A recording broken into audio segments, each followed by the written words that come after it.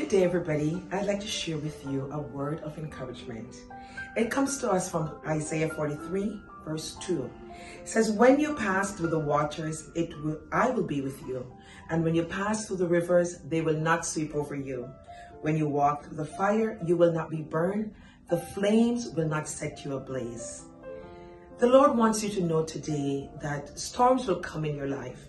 And I know either you have been through a storm, or you're in the middle of one right now, or you're going to go through one sometime soon. But be ready when the storm comes. Know that God will never leave you and He will never forsake you. Storm comes in different kinds of ways. Sometimes they come and they make our life very miserable. They make us doubt, they make us fear. But just trust God and hold on to His unchanging hand, because God will never leave you and He will never forsake you. Your God will be with you in the storm. Just hold on to the word of God. You will not die. The storm will not kill you. Just say, I will live, I will not die. God will be with you in the storm. There's a little song that says, my anchor holds in the storm of life.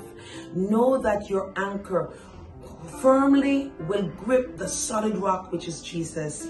This rock, Jesus, He will hold you. He will hold you through the storm. Do not give up. Psalm 91 reminds us that no matter what, He will be with you.